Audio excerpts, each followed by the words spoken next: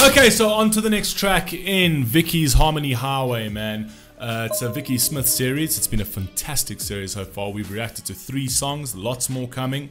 If you're only hopping on now, I suggest you go back 3 and watch from the very beginning and just follow the progression of the series. It's actually beautiful.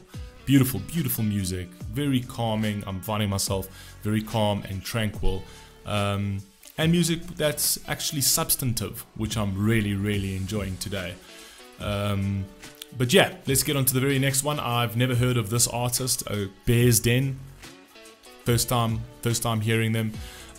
When You Break. Don't know the artist, don't know the song. Let's rock and roll, man. Let's see what we've got over here. Let's go. Got a lyric video.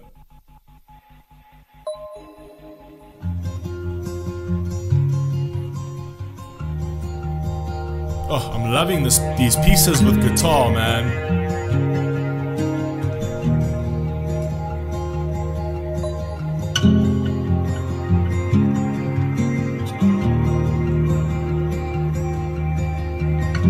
Spoiled, selfish little child went out to play out in the wild. Found you shaking like a leaf underneath your family tree. Wow. You could never live out in the open, regretting every word you spoke. When you break, it's too late for you to fall apart, and the blame that you claim is all your own fault. You've been crying now for forever, but forever's come and gone. You keep begging for forgiveness, but you don't think you've done wrong. You've been crying now for forever, forever's come and gone.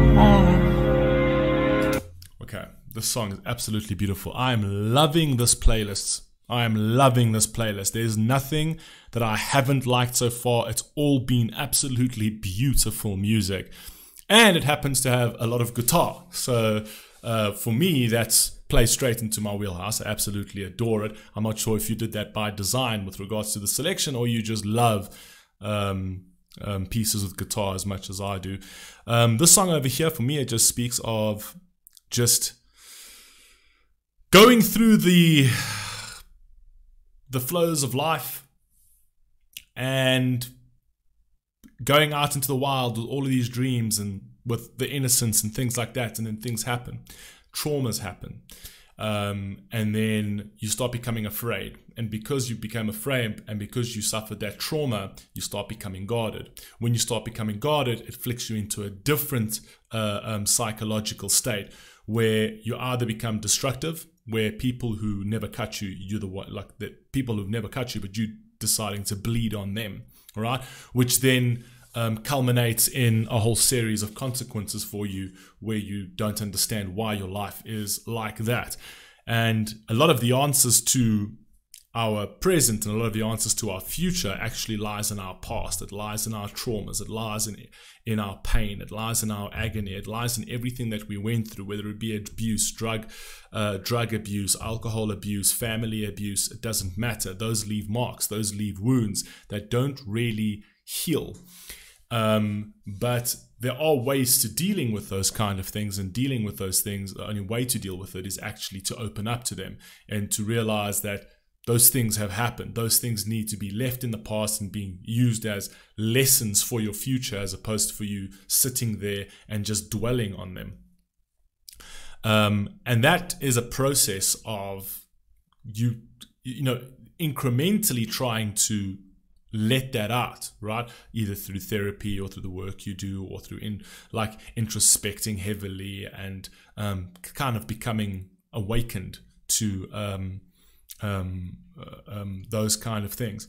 And what actually ends up happening is everything lands up being your fault, because the moment you don't take accountability for any of your actions, right, you tend to always repeat them. And even if you weren't someone who did those kind of things to somebody, you land up being the person that does do those kind of things to somebody, because that's all you know, and because you've never been able to work with it. So for example, if you came from an abusive family, right, you don't deal with that kind of trauma, you don't deal with that kind of pain, you bury it, right? All you're actually doing it is you're just bottlenecking it over here. And then when you go into your own family, you're going to deal with it the way that you know how, in the environment that you were brought up in, essentially. It's not true for all, but it is statistically proven for quite a lot of families, and that happen that way, right? And not taking accountability for your life, and not actually putting the blame squarely on your own shoulders every time you make a mistake, every time you decide to be delusional about it, and you decide to play this denialism game with yourself, where you're like, oh, it's not me, it's this, the whole world is at fault but yourself. You're never going to get out of that world. You're never going to get out of that pain. You're never going to break free from that, because everything is your fault. Everything lies with you. You can control those things. If you are in effect of other people, that is your fault, right? Yeah, so I think that's what it speaks to, is that as a child, you don't really understand that. You don't understand the consequence sort of scenario. You don't understand that, oh, if I do this, this happens. If I do that, that happens, right? You don't understand that. You're free. You're this wild, beautiful spirit that goes out there, and then you realize that the world isn't as easy as you thought it was, right? And then the world tries to drag you into many different spheres of darkness and addiction and things like that, and they try to give you these cheap happinesses, and if you chase that, you can, you've got free will, but then there are consequences for that, and then you land up shaking underneath your family tree. Now, that shaking underneath that family tree, I'm not entirely sure if he's speaking to the child coming from an abusive family itself, right? Or shaking under that family tree, meaning that he lands up sort of seeking help from his elders to try and get him out of situations. I'm not entirely sure about that over there. I'm just sort of speculating. But anyway, let's carry on. It's a beautiful song. Bleeding hands are shaking.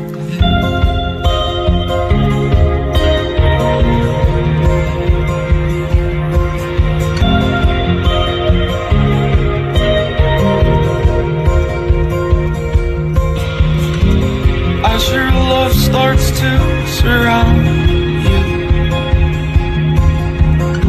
all of their words are trying to drown you, and you break, it's too late for you to fall apart, and the blame that you claim is all your own fault. But you've been crying out forever's come and gone. You keep begging for forgiveness, but you don't think you've done wrong. You've been crying. See, that begging for forgiveness but don't think that you've done wrong, right? So that's where the denial comes from. So it's like, oh, please forgive me, but I didn't really do anything wrong. It's actually not my fault. Do you know what I mean? But this is what I'm meant to do, right? So let me just say sorry. It's kind of like that sort of like game that even children play, essentially, where it's like a child will do something and then say sorry, and then they'll do the same thing and then say sorry, and then do the same thing and then say sorry. And it's like, you've got to teach them to like be, okay, now he's learned the concept of sorry, which is a good thing. I've done something wrong. I say sorry for doing that something wrong. That's fantastic. But then they don't kind of get the concept that they can't keep doing that something wrong, because that sorry means nothing, right? It doesn't mean anything for the person you're saying sorry to, and eventually it won't mean anything to you, because that sorry, doesn't you saying sorry should mean that you feel ashamed for what you've done, right? That should affect you, right? If you can easily just throw that word out, then that word doesn't really mean anything to you, right? That you don't feel any shame. And if you as a human being don't feel any shame, it's a very dangerous place to be in, because you're going to spiral out 100%, right? Our shame kind of keeps us in check. The reason why we stop doing things that make us feel shameful is because it makes us feel shameful. It makes us feel guilty for what we've done. If we remove that standard, then we just become human beings with no heart, right? So I think that's what that line actually plays into. You've been crying out forever. So yes, you are suffering. You are feeling the pain. You are feeling the wrath of of life, essentially.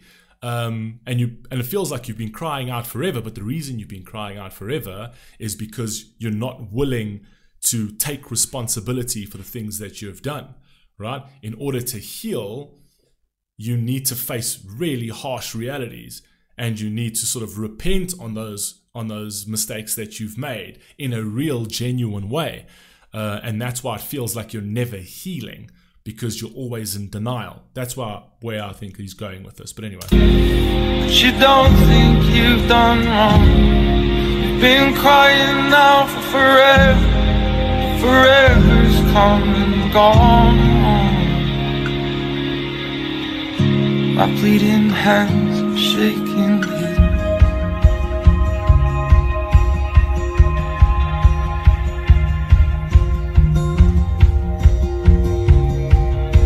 I like the instrumentation of this so much, man.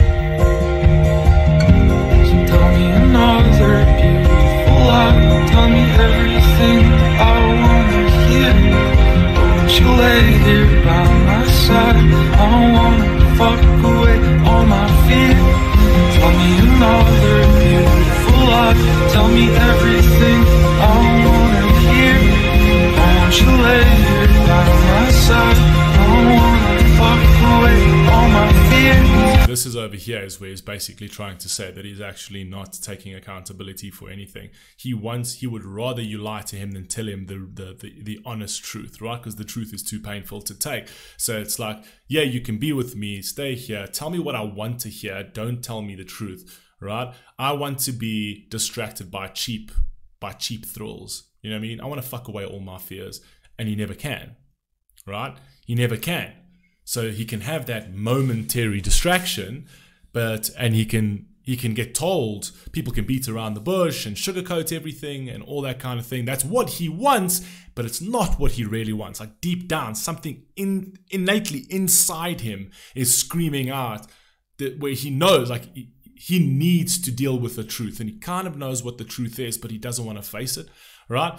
And somebody actually saying it to him, saying the real reality, is going to just absolutely shatter him, right? So he doesn't want to deal with that. That's just too painful. That's too fearful. Those are his fears, right? Those are the demons in the closet of like, those truths are the things he never wants to release.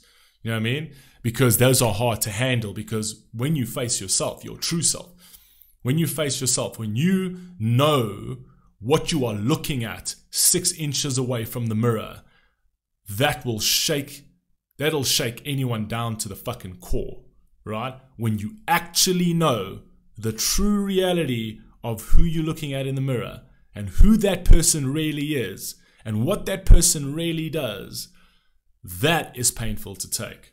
By my side, I wanna fuck away all my fears. Tell me another beautiful lie. Tell me everything I wanna hear.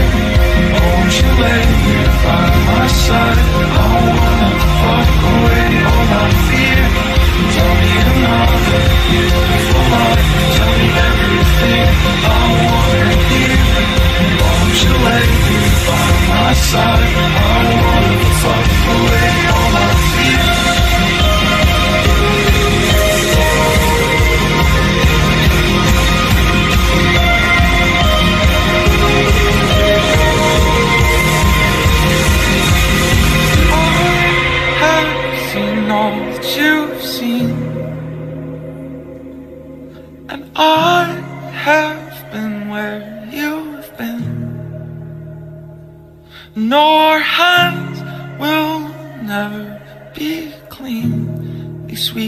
hold each other. Is that it? Jeez, that was an abrupt ending to that song. No, our hands will never be clean. At least we can hold each other.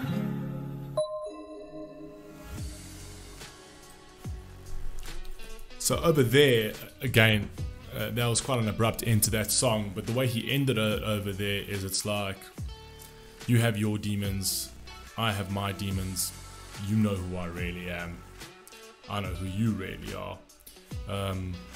Let us just keep lying to each other, right? And we just continue this cycle.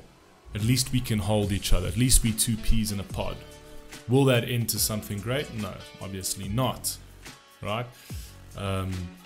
That's very destructive, but it's almost like I can't get myself out of this cycle. And I don't know, the song is called When You Break, so maybe it is a point of awareness where it's like, you know, it builds up to this point where eventually you do break open, right? I don't say break down. Breakdown's quite a negative thing. People don't break down, they break open. Just think about every time somebody's just going through something and then eventually it'll just it comes out, right? You don't break down. You don't break down completely and you stop functioning, right? It's actually when you break open is when you start to function again. It's when you start to see things clearly again, because all of this muck that was sitting in here all came out. Right, you break open, and once you break open, you see yourself, you see your real heart again, and all of a sudden you light again. So yeah, I prefer to say that, but beautiful song, man, absolutely beautiful. Loved the guitarness, loved the instrumentation, loved everything. So far, 4 tracks, all 4 haven't heard, and all 4 will be put on my playlist. Love that, very down my alley, specifically for my mood today. You guys, let me know what you think down below, and I'll catch you on the next one. Peace.